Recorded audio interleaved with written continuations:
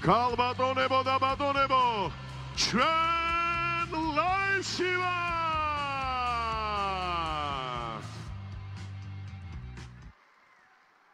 საღამო მშვიდობისა ორთა ბრძოლების მოყვარულებო, ორგანიზაცია MAX Fight Kickboxing-ი გთავაზობთ პირველ საერთაშორისო ივენტს საქართველოში. ჩვენი ღონისძიების გენერალური სპონსორია კომპანია ლიდერბეთი, სპორტის, ტურიზმის და ახალგაზრდობის საერთაშორისო ფონდთან ერთად. ასევე ჩვენი სპონსორები არიან სასტუმრო IB Style და ტურისტული კომპანია Gympex Travel-ი. ასევე მადლობა მინდა გადავუხადოთ საქართველოს ტაი ბოქსისა და კიკბოქსინგის ეროვნული ფედერაციის პრეზიდენტს ლაშა ჭურაძეს. ასევე ძალიან დიდი მადლობა გვინდა გადავუხადოთ MAX Fight ორგანიზაციის დამფუძნებელს, მსოფლიოს სამგზის ჩემპიონს კიკბოქსინგში დავით ქირიას. ქალბატონებო და ბატონებო, დღევანდელ ტურნირზე სპეციალური მოწვევით იმყოფება კიკბოქსინგის ცოცხალი ლეგენდა, მრავალგზის მსოფლიო ჩემპიონი აბსოლუტურ წონით კატეგორიაში. ეხლა მე მას ინგლისურად მივმართავ, რათა მან გაიგოს, რომ მასზეა საუბარი. Ladies and gentlemen, please welcome our guest, Sammy Shield.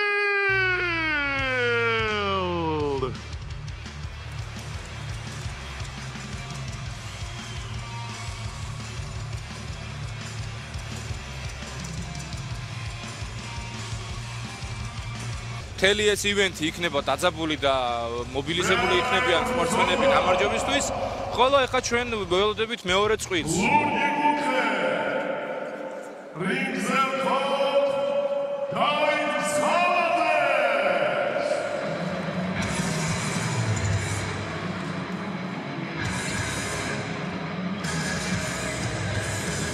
დავით MSXALADZE არის სპორტსმენი ბათუმიდან. იგი არის ევროპის ჩემპიონი კარატეში და წარმოადგენს კარატეს კლუბს ჩემპიონთა აკადემიას. 75 კილოგრამის კატეგორიაშია ეს ორთაბრძოლა. რაოდენობასთან ერთად წონითი კატეგორიაც იზრდება, როგორც ჩანს და დაძაბულობაც მატულობს, რა თქმა უნდა, ამასთან. ვიმედოვნებთ. SANDRO TVAURI. ეს კი გახლავთ SANDRO TVAURI, KLUBI KONDORI თბილისიდან. ის არის საქართველოს მრავალგზის ჩემპიონი და ეხლა გაირკვევა ზუსტად რომელი უფრო ძლიერი სპორტსმენია, საქართველოს მრავალგზის ჩემპიონი თუ ევროპის ჩემპიონი კარატეში. სასწაულად საინტერესო ორთაბრძოლაა, ასე ვთქვათ, სტილების დაპირისპირებას ვიხილავთ ეხლა ჩვენ, ერთგვარი კარატისტი და კიკბოქსიორი. საკმაოდ აგრესიული სახით გამოვიდა. კი, ეთყობათ, რომ ფოკუსირებულები არიან, მაქსიმალურად მობილიზებულები. რაც ჩვენ გვაიმედოვნებს, რომ ვიხილავთ კარგ და დაძაბულ ორთაბრძოლას. იმედია, ამ წარეჯახი იქნება. 75 კილოგრამის კატეგორია. ევროპის ჩემპიონი კარატეში დავით MSXALADZE. მისი მოწინააღმდეგე სპორტსმენი თბილისიდან, KLUBI KONDORI, 75 კილოგრამ წონით კატეგორია. საქართველოს მრავალგზის ჩემპიონი SANDRO TVAURI.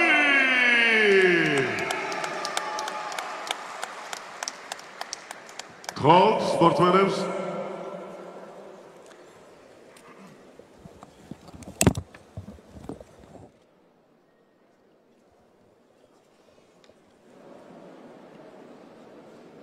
საჯი უხსნის მებრძოლებს წესებს. ეს უფლება არ არის არა.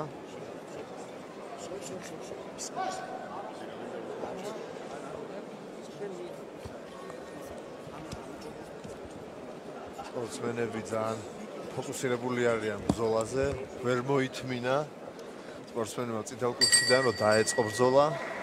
წავიდა აბა. ესეც მეორე ორთაბრძოლის დასაწყისი. ხედავთ რომ ესე იგი უტევს დავით მსხალაძე შიდა ლოუებით, ლოუკიკებით. რაზეც სანდრომ შესანიშნავი დარტყმით უპასუხა ღვიძლში და ორი პირდაპირით შევიდა კარგად დისტანციაზე. კარგი ბოქსის ტექნიკა აქვს სანდროს. აი, რაც მოსალოდნელია კარატის გიზან დარტყმები ტრიალში, ურამავაში. ისინი შესანიშნავად ფლობენ ამ დარტყმით ტექნიკას.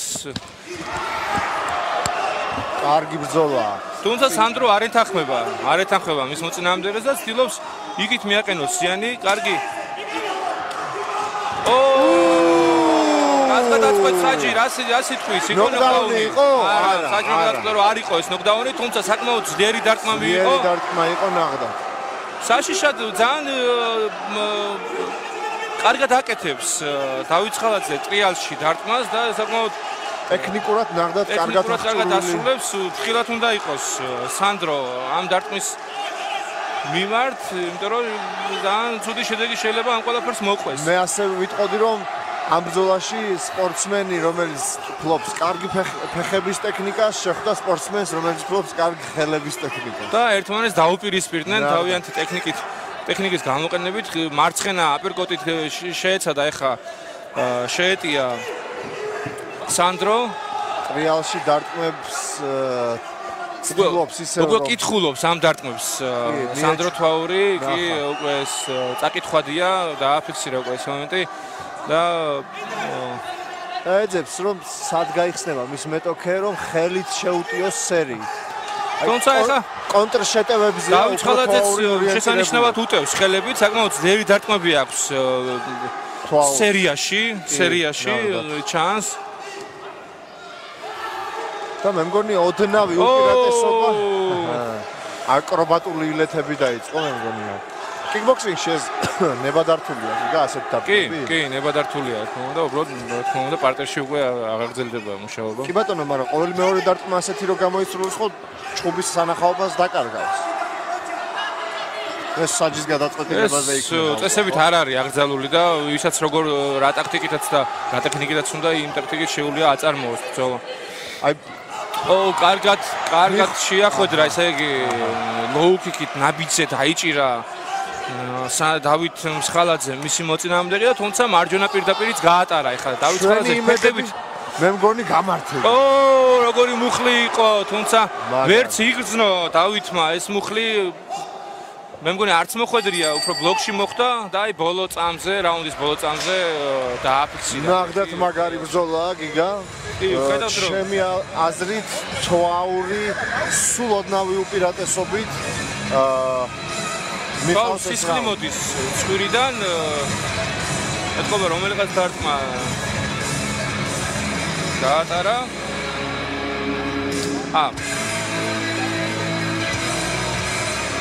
ეს ხალაძეს მოსდის სისხლი უკაცრავად. ხალაძეს მოსდის სისხლი.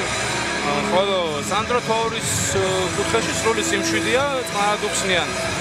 მისი ხნელები თუ რა უნდა გააკეთოს ახლა შემდეგ რაუნდში რომ გამარჯვებასთან ახლოს მივიდეს. შენ რას ფიქრობ რა უნდა გააკეთოს დავით მსხალაძემ რომ მოიგერიოს კრივი სანდრო თვაურის? დავით მსხალაძემ უფრო ხელებით უნდა გააკეთოს მეტი შეტევა და შეეცადოს მის ყველა მოქნეულ ფეხზე ხელით შეახვედროს ეს დარტყმა. ხელით ნებისმიერი დარტყმა პირდაპირ იქნება, ჯები იქნება, აპერკოტი იქნება, ხელებთან შეახვედროს მის დარტყმას. ფეხის დარტყმას, იმიტომ რომ ჩვენ დავინახეთ სანდრო თვაური შესანიშნავად დავით მსხალაძე შესანიშნავად მუშაობდა ფეხებით და თვაურს ჭირდება მეტი ხელით დახვედრა და კონტრიერიშის აღება უკვე შეტევაში გადასვლა. ლოუ-კიკებით რო ხდებოდა, ეგეც კარგად გამოუვიდა მე მგონი მსხალაძეს, მაგრამ აი შევხედოთ აბა როგორ განვითარდება მეორე რაუნდი. თუმცა თვაურიც გვაჩვენებს რომ მისი დარტყმის ფეხის დარტყმის ტექნიკა შესანიშნავ დონეზეა და შესანიშნავად ფლობს ის ყველა ასპექტს. კოზირად მოიტოვა მეორე რაუნდი. როგორ ჩანს. უფრო ადვილად გადაადგილდება ფეხი. ხო, მეორე რაუნდში უფრო მეტი დაკვირვებით მიუდგნენ, ესე იგი ტაქტიკით შესთავაზა. ლამაზი იყო, თუმცა შაჯი ანიშნებს, რომ კამარს ხო, ცოტა დაბლა მოუვიდა ეს დარტყმა. ეს უნებლიეთ მოხდა, არ მგონია რომ დავით მსხალაძემ სპეციალურად გათვალა ეს ყველაფერი. სანდრო თვაურს, აი ზუსტად აგრძელებს შორიდან ჭირდება ხელებით მეტი მუშაობა. სერიებით მუშაობას. და ხელებზე შეუძლია უკვე. აი, ლოუ-კიკით რო დახვდა, რა? რა კარგად დავინახე. ლოუ-კიკებით შეუძლია მოიგერიოს მისი მრისხანე ხელების შეტევა. სანდრო თვაურს კი ცოტა ფეხით რო წაამატოს მე მგონი არ იქნება ზუსტად ხელებით გაკეთებულ სერიას უკვე ფეხით დააფიქსიროს მის სერია კარგი იქნება და დააბოლოვოს ფეხით აქცენტი გაუგებს. შედეგის მომტანი იქნება. აკრობატული ტრიალი ისევ საკმაოდ მოულოდნელად აკეთებს ამ ხალადის შესრულებით. კი, საკმაოდ საშიში დარტყმა თითქმის სერიაში თუ ჩასვამ ამ დარტყმას ფაქტიურად არ ჩანს. თუმცა ახლა ამ ეტაპზე ის მოუმზადებელი გააკეთა ეს შეტევა და რა თქმა უნდა წაიკითხა მის მომწინააღმდეგეს. ეს უფრო ხელების დარტყმის მერე ჭირდება ამის აკეთება. ხედავთ დავიწყალადე ცოტა ღია ხელების დარტყმის ტექნიკა აქვს, იხსნება დარტყმების დროს ხელებს უცხოებს. ამაზეც დასაჯა თვაურმა. ამაზეც დასაჯა თვაურმა. ხალაძემ ლოუ-კიკებზე უნდა გააკეთოს აქცენტი, როცა თვაური ხელებით უტევს ჩემი აზრით. კი, აშკარად ეს გასაკეთებელია. სხვანაირად დააცალოს ხელებით მუშაობა შევიდა. მისთვის საჭირო დისტანციაზე შესული თვაური და ამუშავებს მის მოწინააღმდეგეს სხვადასხვა დარტყმებით და უკვე გრძნობს მსხალაძე, რომ უკვე ზიანი მიაყენა თვაურმა, უკვე იგრძნობა მის მოძრაობებზე. შენელდა ოდნავ სპორტსმენი. კი, მსხალაძე სახეს ეთყობა სისხლი მოზდის ზიანი მიღებულია აშკარად. ძალიან მაგარი ბრძოლა.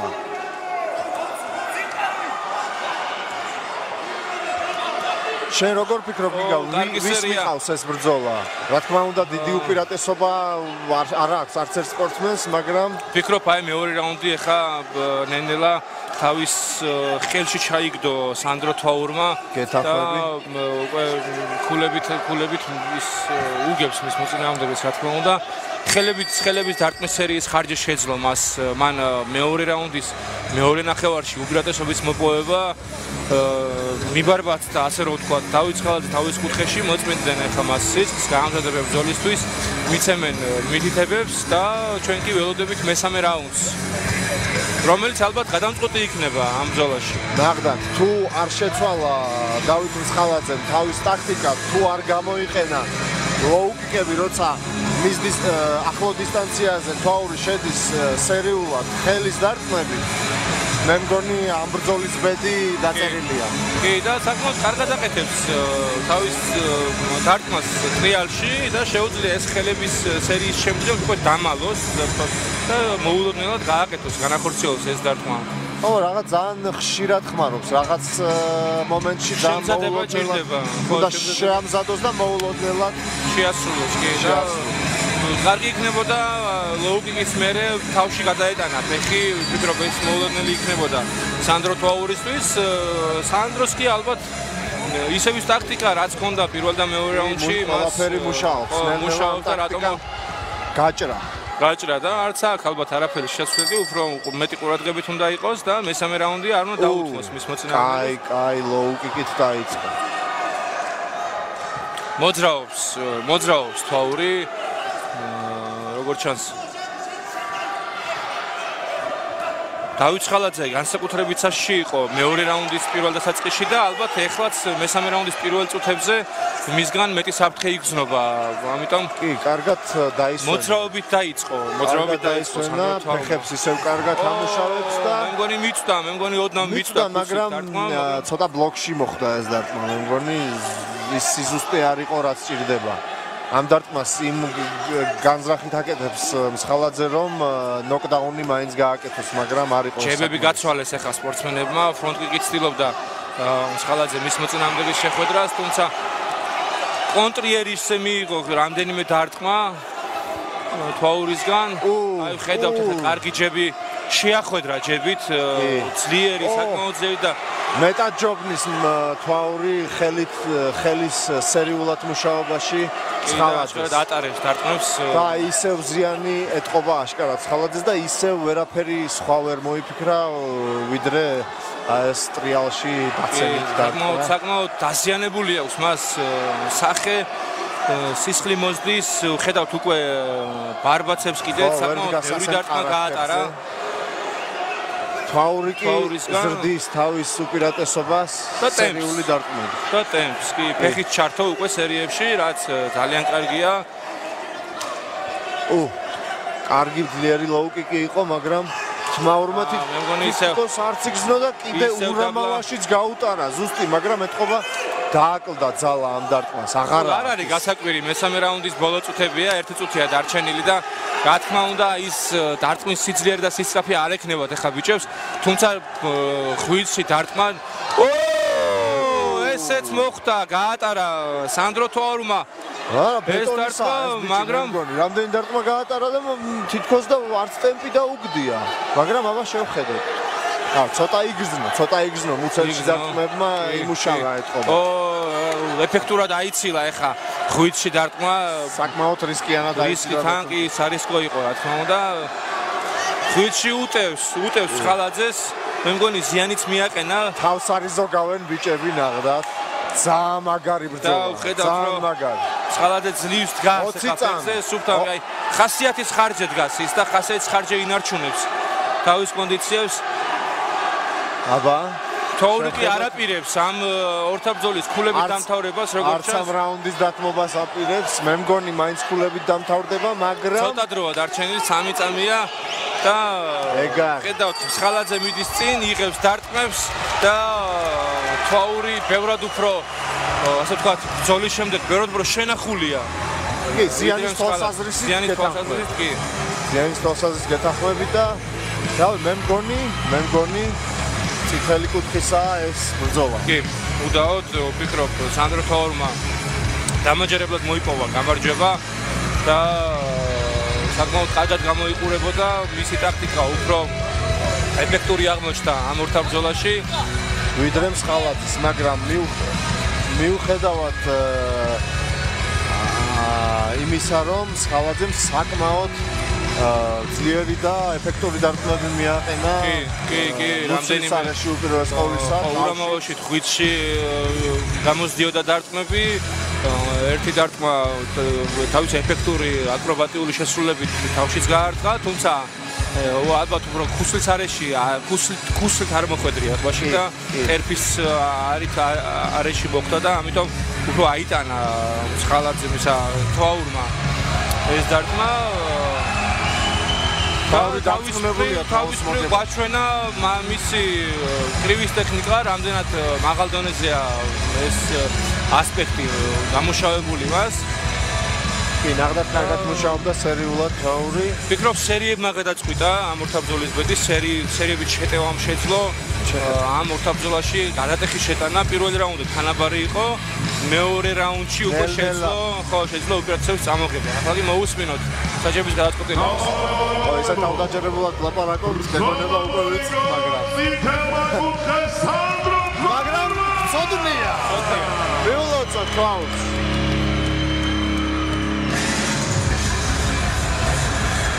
აჰა. ჩვენი ყველა დაპირება და ვარაუდი სრულდება. აბა შევხედოთ როგორ გაიზრდება ბრძოლის ტემპი და როგორ დაიძაბება ჩვენი საღამო. ბრძოლის ტემპი მაგრამ სიამოვნო. კი, ნებულა ჩვენს მაყურებელსაც ძალიან მოწონს. ბრძოლის ტემპი იზრდება და ასევე იზრდება არეალი, მონაწილეების არეალი, შემდეგი ორთაბრძოლა იქნება საერთაშორისო.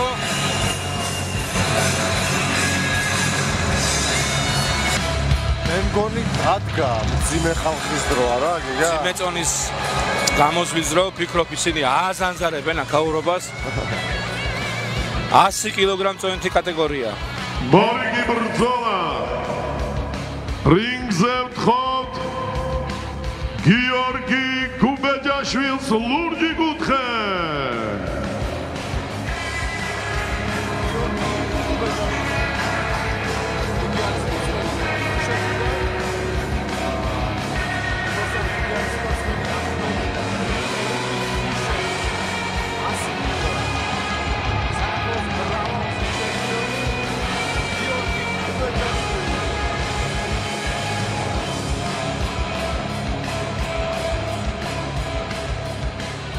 მისი მოწინააღმდეგე წითელ კუთხეში გიორგი მარგიანი.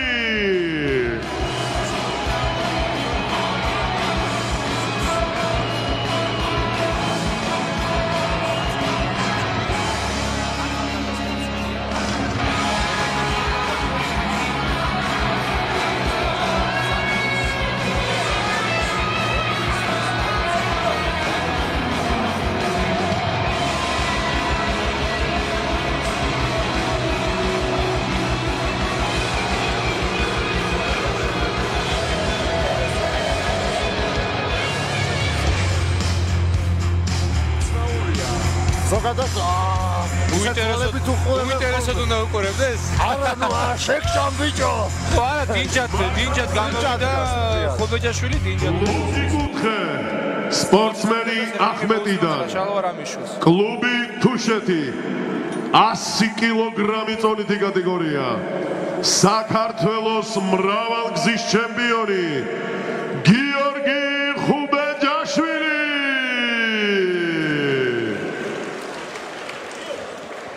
მისი მოწინააღმდეგე წითელ კუთხეში სპორტსმენი თბილისიდან კლუბი მებრძოლი 100 კილოგრამი წონითი კატეგორია. საქართველოს მრავალგზის ჩემპიონი გიორგი მარგიანი.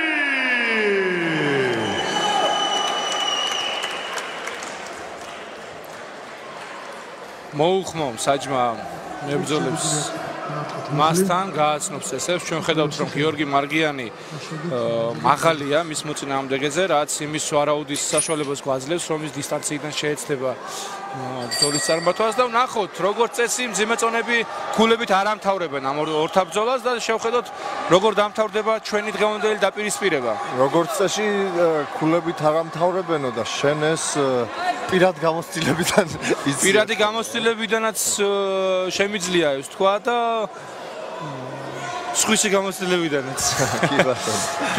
ფიქრობ დღევანდელ ბრძოლას ჩვენ ბოლომდე არ უყურებთ. კი, ნახდათ, საკმაოდ საგრძნობ ლოუ-კიკების შესთავაზა ხუბეჯაშვილს მარგიანმა და იგივეთი უპასუხა ხუბეჯაშვილმა.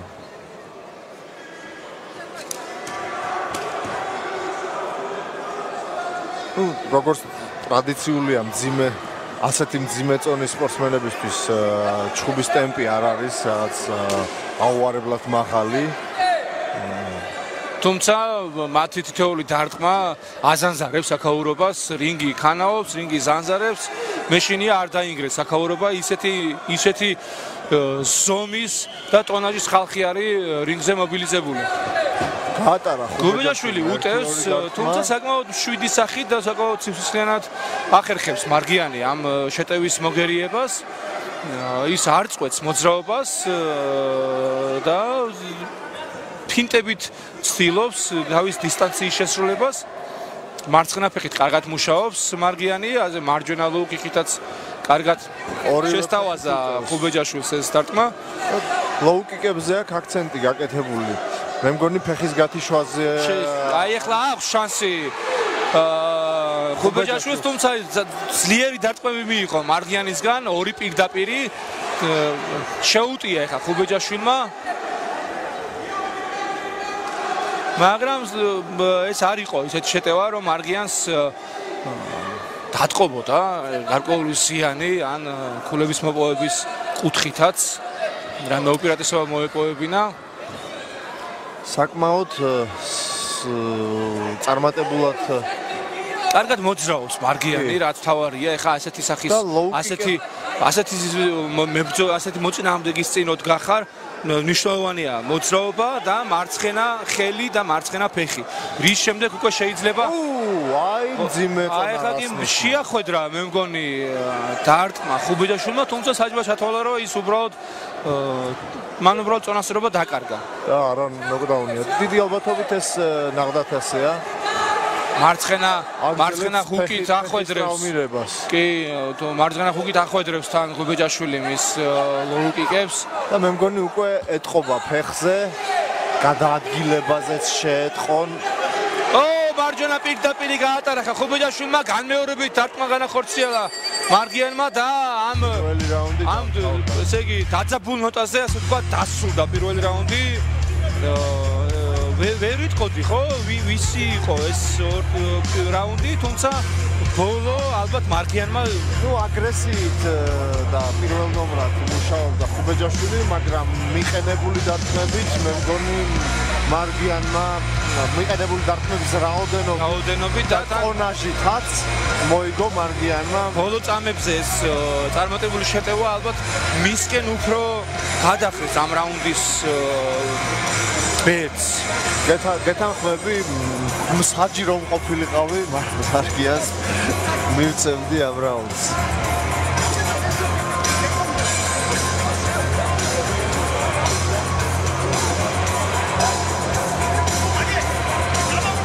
მებრძოლები იღებენ ახლა მითითებებს მწვრთნელებისგან საკმაოდ ემოციურ მითითებებს აძლევს ხუბეჯაშვილის მისი მწვრთნელი, ხოლო მარგიანი უკვე დგას რინგის ცენტრში და ის მზად არის რაუნდზე საწყებად და შეტევისთვის.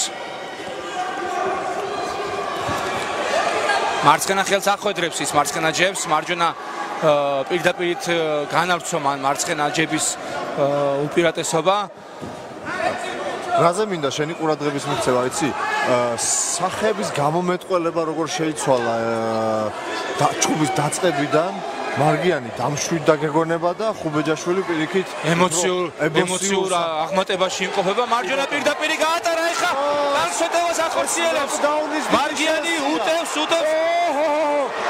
ყურადღებით უნდა იყოს ახლა საჯი ძალიან ძლიერი დარტყმები იყო, თუმცა წარმატებულად გადაიტანა ეს მომენტი ხუბეჯაშვილს. დაცვაში იყო ეს დარტყმები, მაგრამ საკმაოდ უჭირს ახლა ხუბეჯაშვილს, მარჯვენა პირდაპირს ატარებს ის ზედიზედ და ზურგი აქცია ახლა მას ხუბეჯაშვილმა, საჯმა დაიწყო ათვლა და ვნახოთ როგორ შეძლებს ხუბეჯაშვილი ამ ნოკდაუნის შემდეგ გონზე მოსვლას.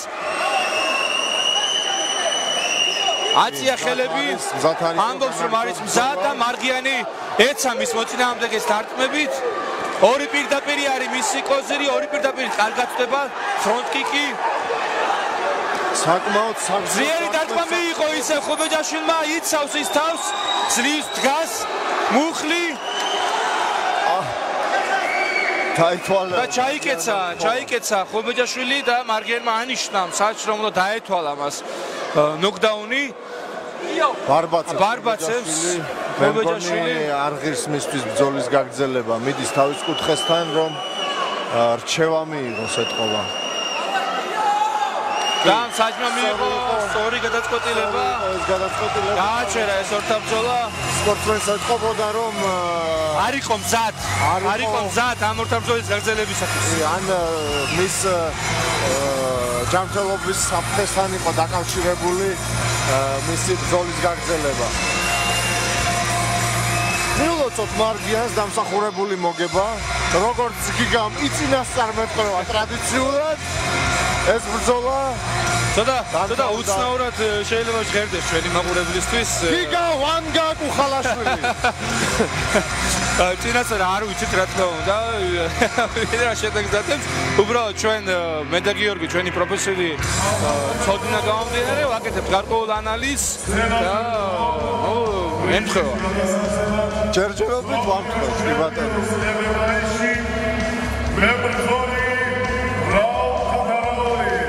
ეხლა კი რაულია. ეროვნული სიამაყე, რაული თუ თარაული. როგორც ჩვენ ეძახიან გორში რაულაი თუ თარაულაი. რაული დააჯილდოებს ახლა სპორტსმენებს. შეგახსენებთ რაულმა გუშინ წინ, მე მგონი გუშინ ორთაბრძოლა მოიგო, დღეს კი საქართველოში იმყოფება. გიორგი მარგიანმა წითელი კუთხე.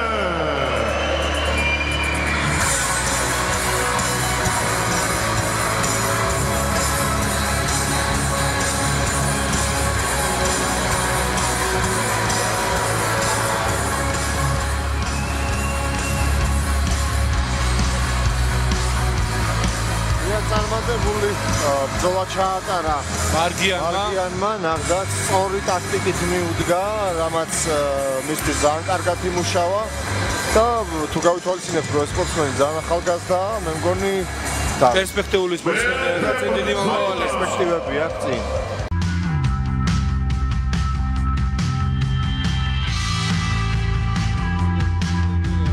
საღამოს შესვენებაზე გიორგი, აი როგორ შეაფასებდი ამ ორთაბრძოლებს, 5 ორთაბრძოლა ვიხილეთ და შენი აზრი მაინტერესებს, რა სიტყოდი მათზე? ზოგადად ძალიან მაგარი ბრძოლებია. ძალიან მომწონს რომ პროფესიონალურად არის ჩატარებული მთელი ღონისძიება და განსაკუთრებით მებრძოლების შერჩევა, რაც დავით ქირიას არ უნდა შეშლოდა, რა თქმა უნდა, რაც ნატურალურია. გრადუსი იზრდება პირველივე ბრძოლიდან ბოლომდე ძალიან ასე ვთქვათ ინტრიგა ნარჩუნდება და ეს თანაბარი ბრძოლებია, რაც თავარია. კარგად არის შერჩეული წყვილები, კარგად არის დაყენებული ერთმანეთს. აი ეგრეა შერჩეული. ძალიან მაგარია, შემიძლია უკვე მიუხედავად იმისა, რომ ტურნირი ჯერ შუა ზღვარამდეა მარტო მისული და არ დამთავრებულა, შემიძლია უკვე მიულოცო დავითს, უკვე ძალიან მაგარი გამოვიდა და მე აღფრთოვანებული ვარ და შენ რა სიტყვი? კი, ორგანიზებას რაც შეეხება, ივენთი ძალიან მაგარია, რა თქმა უნდა, დავითს არ შეეძლო სხვანაირად რებინა დავითთან ერთად ამ ორგანიზებაში მონაწილეობა მიიღო ლაშა ჭურაძემ, ეს არის მუაიტაის და კიკბოქსინგის ფედერაციის პრეზიდენტი. მაღალი კლასის ტექნიკური თუ ტაქტიკური ხედავთ, რომ ისინი ემზადებოდნენ ამ ივენტისთვის და რა თქმა უნდა შემიძლია და განსაკუთრებით პირველი ბრძოლა, ყველა ბრძოლაში მებრძოლები იღებდნენ ზიანს და არც ერთი ნაბიჯი უკან გადადგმული ჩვენ არ გვინახავს. თითქოს და არც იღებდნენ. ხომ არ გადავიდეთ ჩვენ სტუმრებზე, დღეს ისეთი იმ სიმაღლე და ისეთი სტუმარი ყავს, არ შეიძლება მათი ის დატოვება, რომ არ გავესაუბროთ მათ და ვთხოვ დავით ქირიას და რა თქმა უნდა სემი შილდს ჩვენთან მოვიდნენ. დავით, please. Hello. Hi, Sammy. Welcome to Georgia. Yes, thank you very much. დავით, ორი სიტყვა გითხარი, აი დღევანდელი ივენტის შესახებ, მოკლედ რო გითხრათ, ეზუსურათ რა სირთულეებთან იყო დაკავშირებული და რა პერსპექტივები აქვს Max White Kickboxing სამომავლოდ? პირველ რიგში მივესალმებით ჩვენს მაყურებელს, მოგესალმებით ბიჭებო. დღეს ჩვენთვის ძალიან მნიშვნელოვანი დღე არის, რადგან ორგანიზაცია Max Fight-ი ატარებს პირველ ღონისძიებას, საერთაშორისო დონის ღონისძიებას, სადაც წარდგენილია ყველა კიკბოქსინგის ბრძოლა. ზოგადად Max Fight-ი ორგანიზაცია აპირებს ჩვენ გვაქვს გეგმაში რომ სისტემატიური სახე მივცეთ ამ ტურნირებს და არა მარტო კიკბოქსინგი, არამედ ორთაბრძოლები განმავითაროთ ქვეყანაში და პოპულარიზაცია გაუწიოთ. დავით, იმედია, როგორც გიგასვთხარი, ჯერ ერთი მინდა მოგილოცო, უკვე აი შუამდე ვარ ჯერ მისული და ძალიან მაგარი შეჯიბრია, ჩემი პირადი შეფასებით და მე მგონი ყველა აქ მყოფი დამეთანხმება და არა მარტო აქ მყოფი, ასევე მაყურებელიც, რომელიც ონლაინ უყურებს ამ ყველაფერს. ამის მერე კიდევ უფრო დარწმუნებული ვარ, კიდევ უფრო მაგარი ბრძოლები გველოდება. ზოგადად მინდა გისურვო შენ და Max Fight-ს რომ ძალიან ხშირად გაგვახაროთ ასეთივე ივენთებით.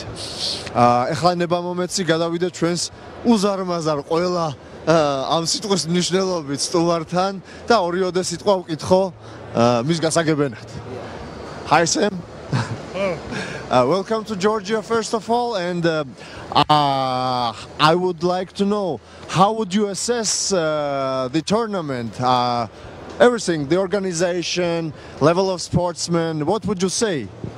I know David for a long time already.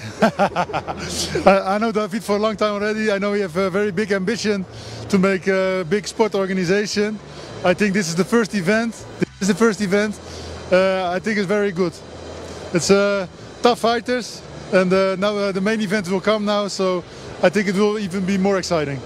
Really, I'm 100% agree with you. The level of Georgian, coming from your huge experience. That's in the front. Yeah, this is started by David, yeah? Sammy, what would you say to these sportsmen have good chances to compete with globally, worldwide? Are they on the level? He's making a new organization, so there will be more. And I think first he'll be champion of this.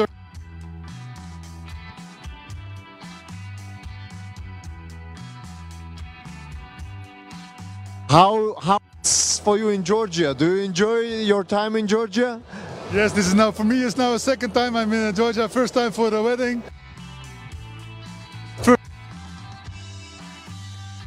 Yeah, very friendly, very good dinner, very good food. So everything is perfect. Very glad to hear what you are saying, and I hope that Georgia will host you very often times on many other events, not like many other David's weddings, but many other David's events, Max fight events. I mean, thank you very much. It was great to speak to you.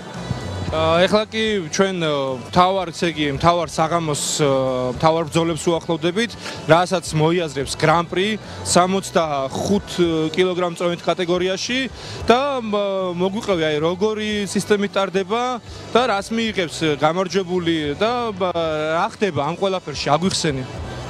დიახ. ჩვენ წინ გველოდება კიდევ 5 ბრძოლა. მათ შორის იქნება 2 საერთაშორისო დონის ბრძოლა, 1 სუპერ ბრძოლა და რაც ყველაზე მთავარი არის, ჩვენ შეჯიბრზე გვაქვს 65 კილოგრამ-წონით კატეგორიაში Max Fight Kickboxing-ის გრან-პრი 4 კაციანი ტურნირი, სადაც ჩემპიონი დაისაკუთრებს ქამარს სპეციალურად ჩვენი გენერალური სპონსორის მიერ, ლიდერბეთის მიერ სპეციალურად დამზადებულ ქამარს, ლიდერბელტს და 5000 ლარს. შესანიშნავია მეგობრებო, ქამარი, ლიდერბელტი და 5000 ლარი ამ ყველაფერს მიიღებს გრან-პრის გამარჯვებული და ჩვენ დაგვჩენია მხოლოდ ერთი რამ, რა დაველოდოთ განახლებას ბრძოლების და შეუერთეთ ამ საღამოს ისევ ახალი ძალებით.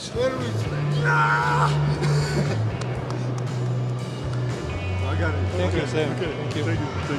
you.